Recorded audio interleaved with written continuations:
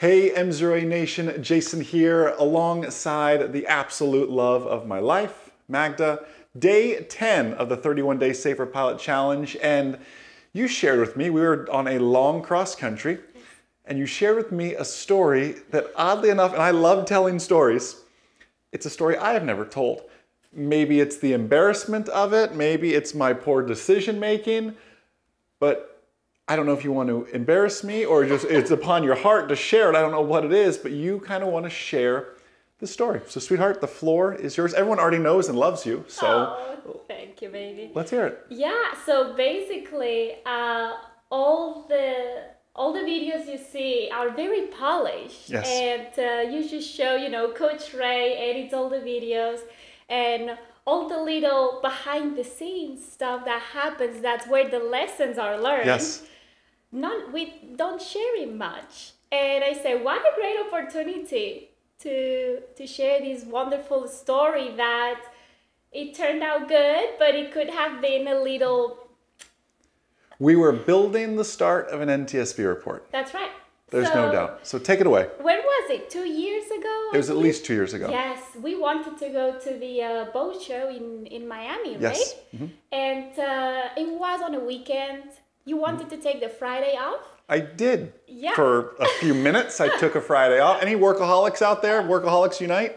I took Friday off on my calendar, but I still ended up in the office. Yeah. So we were at the house and we were packing and getting ready to leave. You got a phone call from the office. Yes. That you had to go. So he went to the office, and actually we all kind of packed in even more rush, got in the car, drove to the office, had to sign a few things. Sign a few things. There's always fires to put out, Yes. whatever it may be. And then we were gone that weekend, we had to run an errand to the bank as well, if you recall. Oh yeah, you want to tell them what happened to the bank? I don't know. Any general contractors out there that build banks, I have a problem with drive-thrus. They're just too tiny. So I pull in the drive-thru. We're already running a little bit behind because I had to stop at the office to sign some stuff and put out some fires. I had to drop off a check at the bank. The drive-thru was way too small. Let's just say I made the turn out of the drive-thru a little bit too early, and I didn't scratch the rim. I gouged the rim. At this point, this was a newish car to us. Now it's older, and it still has the same gouge in the rim. And it was one of those where you did it and you heard it and you're like, just keep driving. You hit it like a boss. Let me tell you. Thank you. The scar is still there on the rim. Yes. But again, you're putting yourself in that mindset. Like everyone's done that, by the way, at a parking lot or a drive-through, and you're already rushed. Now you just gouge the snot out of your nice new to you car rim. Yes. You're not feeling so good about things. In front of people. Exactly. Right? Exactly. How many? I think it was 4 of us in the car. Yes. And yeah, anyways, drove to the airport, and the story continues. Mm-hmm. I believe the aircraft was outside. Yep. So we were flying the Technam. The Technam was outside at the time, Yes. and they were doing all this construction at the Ocala airport.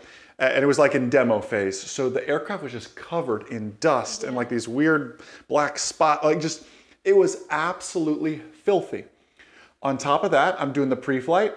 There's no fuel. Like literally, I mean, it's not enough to make it to Miami. You know me, the only time you have too much fuel is when you're on fire. There's not enough fuel on there. So I'm out there trying to pre-flight, clean the airplane, coordinate fuel to come on out there between all this stuff. Yeah, and at the same time, somebody hit the step. Yeah. And you started bleeding. One of our passengers we were flying with, and not like, not into aviation, just the Technam landing gear is weird, hit, I guess it was the landing gear door. Their whole shin is bleeding. I'm cleaning the airplane, pre-flighting the airplane, trying to fuel the airplane. Someone is bleeding. And I gouged the rim. We're running late. I just want to get there. Yeah, and we wanted to be there before lunch for no reason. We set this limiting belief that, we have to be down there for lunch or before lunch.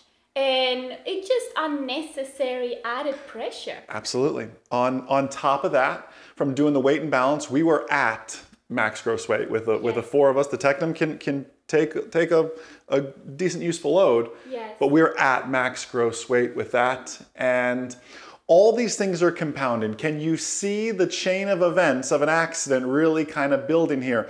Being rushed, gouging the rims, so that's a negative mindset right there. Passenger bleeding, dirty airplane from all the construction, no fuel, rushed pre-flight, feel like we have to be there. It's a boat show, for goodness sake. No one's expecting us to be there, just something we wanted to do. Yeah. You felt all this tension. I certainly felt my blood pressure was rising as we're doing this. I knew you were getting up there. When Jason gets quiet, something is not right. Good. Take note. Good point. Yes. Good point. Or I'm tired, but yes. Good. Yeah, or hungry. Or hungry. Good point. Yeah. So we all hop in the airplane. We get our seatbelts on. Now, mind you, the Technum, great airplane, but it is like a greenhouse. Because you have to shut all the doors because the engines are rotating next to you. So you have to shut all the doors. 4 people, breathing, hot. You just want to get there. And I go to start the first engine. And nobody was there. Nothing. Absolutely nothing. It was like, it was just turning. The starter was working, but she sure wasn't firing. Nope. Gave it a break. Tried the other engine. Nothing. I mean, again, the starter was working. Electrical system was working. I couldn't get either engine to start. I am throwing so much fuel to this thing at this point. And I'm not thinking like, okay, I mean, engine fire on start. I could get 4 people out of the airplane. The engine's located right here. Like we're cranking. And it was actually my sweet Magda who stepped up in this case because I am getting more and more. I'm sweating now. The airplane will not start. I am frustrated. I am angry. I am rushed. I am all these negative things that have no place in the cockpit. Yeah, I felt we had to be there. Team, this is 2 years ago. This isn't like 16-year-old Jason. Yes. We all make dumb decisions. We all put ourselves in those negative mindsets. And praise God, I have an amazing lady next to me. Please explain to them what you did. Yeah, so I am not a pilot yet. And I started flying with Jason several years ago. So it's not that I have a lot of background and I don't know all the time what's happening, but I know my man and I can hear when an airplane doesn't start. So I can put the two together. Yes. And from hearing all your NTSB reports that you explain at Aviation Mastery and all the members' webinars. Yes. And in my mind, I thought, this sounds like the start of an NTSB report. Something we talk about so much. Yes, and it just didn't feel right. So, and he kept cranking it. And I waited a couple seconds to see, let's see what what decision you were making, but you were just wanted to be there. Yes. And I felt like you wanted to be there for all of us. Right. And it's such an external pressure. Yes. And I couldn't handle it anymore, and I said, you know what? I'm speaking up. I remember I put my hand on your shoulder. Yeah, she was in the back seat. Yes. Kind of reached over. Yes, and I said, baby, apply what you teach. We don't have to be anywhere in aviation. And after I dropped the bomb, I think it was the first time that I spoke out. Yes. And it wasn't easy, but I remember you kind of took a deep breath, stopped everything, and opened the door and said, we will be driving. And we didn't end up driving down there.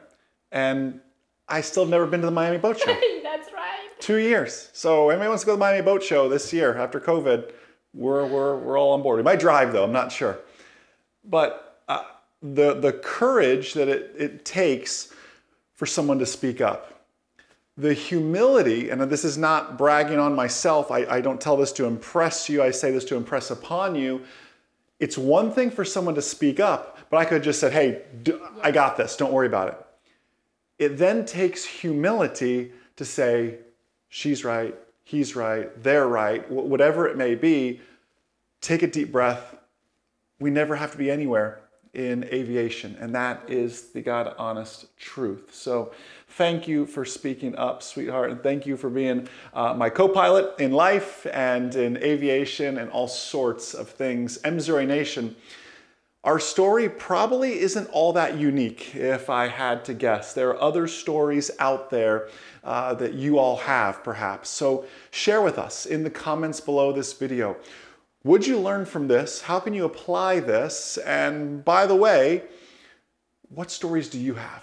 And what parameters are you going to put in place? You know, something Magda's been very diligently working on with the MzeroA team is this idea of a co-pilot course.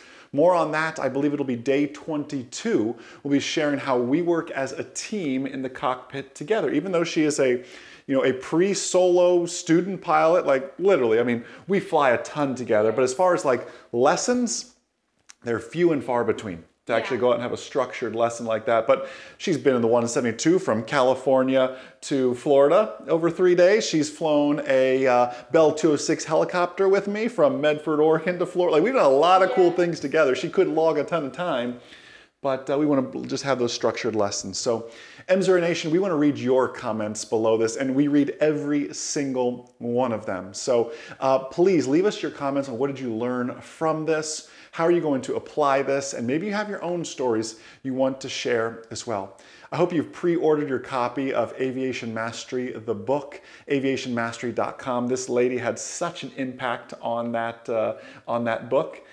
She is the author of the book, essentially. I get my face is on there, but I'm telling you, she is the smart behind so much of that. So anyways, MzeroA Nation, you are a blessing to both Magda and I, our family, this amazing MzeroA.com team. And you're a part of our family. If there's anything we can do this 2021, this year, to better serve you, please, please, please, don't hesitate to reach out. Have a wonderful rest of your day, and most importantly, remember that a good pilot is always learning. Have a great day, everyone. We'll see you.